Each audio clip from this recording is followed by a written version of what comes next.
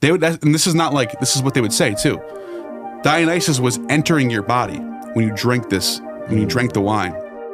And Demeter was entering your body when you drank the grain, the beer. So this kykeon mix was basically having these gods enter your body, just like the Christians are doing with the Eucharist. Wow, dude. Since we're on the topic of Marcus Magus and this purple stuff, right? I probably should give a little rundown, because this sounds like this is so out there. Wow, Christians don't do this stuff. That's crazy. This must be not true. But if you actually look at what these early Christian groups were doing, you'll see that this is not that out of place. I mentioned the Borborites, obviously, the one with that crazy gospel with Mary drinking the load. And there's another group called the Nacenes. These are my favorite ones. 2nd century, they operated in Asia Minor, modern day Turkey. And they had they were led by a guy named the Nicene Preacher. We don't know his real name. Only the sources say he's called the Nicene Preacher. Never says his name. And he was basically equating Jesus with other gods like Dionysus, Attis, Adonis, Osiris, Pan. So he had a hymn. It was the Homeric hymn to Attis. This was an ancient Homeric age hymn dedicated to the god Attis. And in this hymn, whoever wrote it, I don't know if it was Homer or attributed to Homer, it's called the Homeric hymn. But in this hymn, basically what happens is it starts off with, "You are the son of Kronos, great son of Rhea, Dionysus, Bacchus, Attis. They call you, in Egypt, they call you Osiris. In Phrygia, they call you Pappus. In Samothrace, they call you Adamas." And it goes through and it lists all these sons of God characters. And they're basically saying these are all the same God. And the Nicene Preacher took this hymn and then changed it to Jesus. So the Nicenes believe that all of these sons of God characters, Dionysus, Attis, Osiris, Adonis, are all prophecies or prefigurations of the Christ. He also talked about how Christ is the fulfillment of the Eleusinian mysteries. So that's in the 2nd century. Christ is the fulfillment of the Eleusinian mysteries. What does that mean? That's what he says in the whatever fragment we have. So what I'm referring to in this, a guy named Hippolytus, one of the great church fathers, Hippolytus. He's a saint, Saint Hippolytus. He wrote a text called Against Heresies. And in this text, he has a whole chapter about this one guy. And he preserves these texts. And one of the things he quotes from saying is him saying, Christ is the fulfillment of the Eleusinian mysteries. So is he saying Christ is being high on drugs? Could be. That's one way to Christ is a DMT trip? Could be. I mean, that's the thing. These Nacenes were into that stuff. They were into the frenzies. They were into the Bacchic mania. They were into the whole prophesying and speaking in tongues and getting the spirit, getting wild up like that. There was another group called the Ophites. By the way, Nacene means snake people. So the Ophites are the Nacenes down in Egypt, and the Nacenes are the Ophites in Asia Minor, Turkey. They're the same group. They're snake. Ophite means snake people in Greek. Nacenes means snake people in Hebrew. So they're both a snake people, but they're Christians. They believe in Christ. The Sethians are another group that believe in this doctrine that Christ is the serpent in the garden that came to save Eve from this god Yaldabaoth and said, "Eat this fruit and attain gnosis." That's their doctrine. So that's why you can see why it became heresy. Right. But this is what they believed in, and a lot of Christians believed this too. It wasn't just this random. There was like 10 different sects and denominations. Christ was the serpent in the garden, and then to save from Adam. Not to save them from Yaldabaoth, the god in the garden that was keeping them there. They're saying you're in a prison planet, and to get free, you have to eat this apple, or eat the fruit. It doesn't say apple, it just says fruit, and attain gnosis. And the idea is, you'll save mankind by eating the gnosis, by eating the apple. Your generations coming after you will keep getting smarter and smarter and smarter and smarter until they can become gods. So they're taking that the opposite way, where the original thing was Adam and Eve fell from paradise. This is saying they attained gnosis and can become like gods. And basically, like, every generation that goes by attains more knowledge than the generation before it. And we're on our way to becoming, it's like, humans are on their way to becoming gods at some point in the future. Which could be true. Maybe one day we become immortal. Who knows? I got a question. Yeah. So, you said that these, what are the Nicene people, these folks right here. Yeah, yeah. Oh, no, not that's Nicene. It's N-A-S-S or N-A-A. N-A-A-S-S. N-A-A-S-S. E-N-E-S. E-N-E-S. Yeah, Nicene. That's it. Nicenes. Anyway, so you said that they're called the snake people. That's right? your logo of your channel. Yeah. Yeah. That's it. That's a Braxis. I'll get to him in a minute. I'll get to what that is in a minute. Okay. Yeah. Okay. So go ahead. So Hillman was talking about how there was this drug that used a lot of snake venoms. Venom. Yes. Venom. It was an antidote. Yeah, these people are snake handlers, so they're obviously Oh no, I'm sorry, it wasn't an antidote. The antidote was something else. Christ was the antidote is a venom too. Oh, Yeah. really? Yeah, there's dotes and antidotes, and they're both venoms. Okay, got it. But I mean I see a relationship there, but I don't know if that is true. I was just curious if that is. No, that would be because they're known. That's what Hippolytus says. See Hippolytus of Rome right there. He says that these people are snake handlers. So they're known for carrying around snakes, doing things with snakes, and using snakes for their rituals. So it wouldn't be a stretch to say that they're doing some sort of using the venoms for whatever. But the Ophites are the ones in Egypt. The Sethians are also agreeing with them in the doctrine that Christ is the serpent. And this is how they argue it. And when Moses is in the desert, this is actually backed up by the Gospels, believe it or not. This is not that heretical that you think, and I'll explain why. In Exodus, Moses, when they're in the wilderness, Moses holds up a serpent on a rod when they're all thirsty and dying. I don't know if you know this passage. Oh, yeah. And he says, just look at the serpent and it'll save you. And this is what they were doing. They would go up and look at this brazen serpent and it would save them. Then in the Gospel of John, there's a passage that says, it's from Jesus' own lips. He says, just as Moses lifts up the serpent, the Son of Man must be lifted up. He's saying, I am this serpent. So these Christian groups are saying, no, we're not heretics. This is from John's gospel. This is from the gospel. That's what they're saying. That's how they're arguing it. Saying, and it's interesting because the story about Moses being in the desert and they're all thirsty, that's what the snake venom does. It makes you feel saves like, them. Yeah. Well, that's the snake venom. That's another crazy interpretation. It makes you super thirsty. They're all thirsting and it's the serpent. Yeah, I love that. That makes a lot of sense. Look up just as Moses, type in just as Moses lifted up the serpent. Just type that in and then I'll show you the verse I'm talking about. There you go. There you go. See, look at John 3:14. This is from the Gospel of John. As Moses lifted up the serpent in the wilderness, even so must the Son of Man be lifted up. So Christ on the cross is the serpent in the wilderness. The Son of Man. That means that's another title for Jesus. Oh, really? Yeah.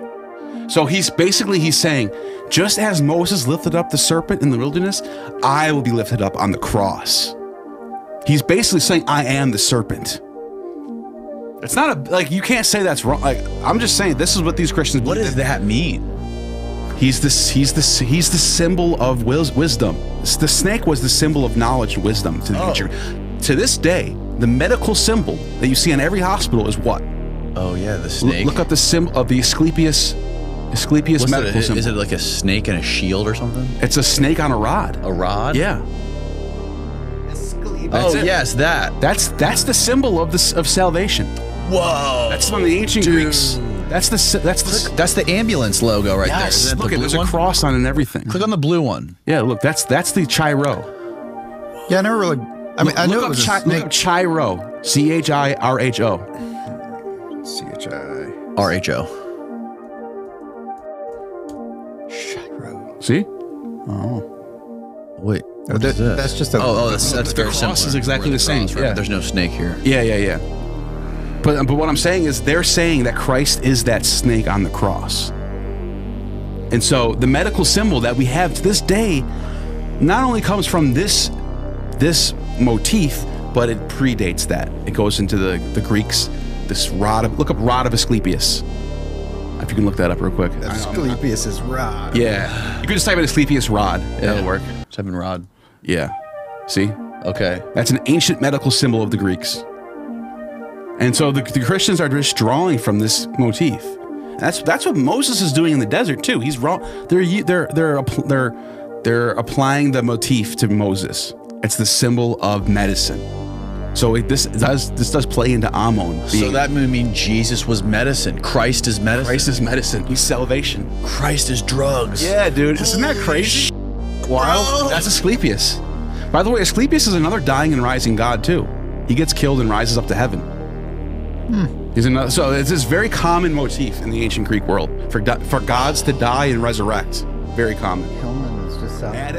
Attis gets killed by castrating himself, and then he resurrects. There's two versions. One of them says a tree sprang up where he stood, representing his resurrection. And the other version, he actually resurrects as a human. What was the term for people who castrated themselves again? Galloi. And why were people castrating themselves? They're becoming initiated into the mysteries of the Great Mother. And there's a lot of people who think that Steve, I can hear you crunching. the Great Mother religion was in close proximity to these Nazarenes. Because they would say the Nazarene hymns, one of the Nazarene hymns says, Christ is the son of the Great Mother. So there's a lot of overlap playing. Osiris is another one of these dying and rising gods. Osiris is killed by Set, torn apart. And then, just like in the Gospels, where there's two women at the tomb at the end, it's two women, Isis and Nephthys, who find the body of Osiris and bring it together at the end, and resurrect him. And then in the Adonis story, two women are there for Adonis when he dies. Adonis is another rising, dying. This is like a common thread that we see. It's always God dies, two women mourn for him, and then he resurrects. It's like this weird thing that keeps happening, and it happens in the Gospels too. It's Mary and Martha. So it's like, what's going on with that? What does that mean? It might be some astrotheology stuff. I don't really know, but and then even back in the ancient Babylonian story with the god Dumuzi, when Dumuzi dies, he's mourned over by the women. And then Ishtar descends into hell. It's called Kurnugi. It's the ancient Babylonian word for hell. She goes down there. It says in the text, in the translation that we have from Samuel Noah Kramer, he translates Sumerian, and it says that Ishtar was down in hell for 3 days and 3 nights, dead, transfixed on I think it says wood. It doesn't say crucified, but it says that she was transfixed on a piece of wood, dead as a corpse for 3 days, and it says 3 nights. And then the god Enki sprinkles the water of life on her, and she resurrects and brings the dead up with her. It's like that's like this lines up perfectly with what Jesus. They said when Jesus was dead, he descended into Hades for 3 days and then resurrects. So this motif of a god, and then check this out. This is where it gets crazy. When is Easter? March? In March, April, springtime. Right. It depends on what's called the first full moon after the spring equinox. So it can happen in March, it can happen in April. Depends on whenever the first full moon happens after the spring equinox, which is March 22nd, I think. Okay. So after March 22nd, whenever the first full moon hits, it's the next Sunday. You're already like, sounds like some pagan shit. They're basing it off the stars and the moon and stuff. Yeah. But we find out that in the ancient world, before Christianity was even existed, there was three big festivals actually. One of them is called the Adonia. The other one's called the Hilaria. And then there's another Hilaria for Osiris. So down in Egypt, they celebrate the Hilaria. It's always in March, April. Same with the one in Rome for Attis, always in March, April. And then the Adonia is always in March, April. And they're all of them are celebrating the death of a god, either Adonis, Attis, or Osiris. They're always weeping over a god and then rejoicing over his resurrection. And this one in particular, passed down to us from a guy named Arnobius of Sicca. He says that the Hilaria festival was a week long, starts on March 15th, and it ends on March 20. It ends on the March. I think either March 15th or 22nd. Anyway, it's right at the spring equinox, right where Easter is. Same week as Easter. I think it ends on March 30th or something. And he says there's a day of burial where they take a pine tree that represents the god. They bury it. This is all before the 1st century. This is all 1st century BC, before Christianity. Okay. They take a pine tree and they bury it in the dirt, and then they mourn for 2 days. On the 3rd day, it's called the Day of Rejoicing. There's a day of blood, and that's the day where they castrate themselves, and the initiates would become priests of the Great Mother. So Attis dies from castration. The new priest, every year during this Easter festival, basically, it's called the Hilaria. It was called the Day of Blood. It was the day after the day of burial, where they would weep. They would get a new initiates. They would castrate themselves, and they'd become priests. They would wear women's clothing and everything. And on the 3rd day, it's called the Hilaria. But Hilaria means rejoice in Latin. The 3rd day is the day of rejoicing, and they would rejoice of the resurrection of Attis. This happens at the same week as Easter. Oh my God, dude! So the Easter tradition comes way before Christianity. Way before. Osiris, Attis, Adonis, the Dionysus, they all have their own resurrection festivals, and they're always there. And three out of four of those you said they would bury at the same week as Easter. Right, and they would bury a pine tree. They'd bury a pine tree, or no, pine cone.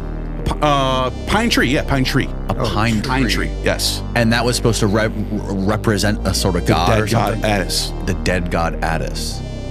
We'll look it up. It's even on Wikipedia. Can you look that up? The Hilaria Festival? Yeah. Oh, yeah. This is all known stuff. By the way, Christian scholars fight this. They'll say, it's a coincidence.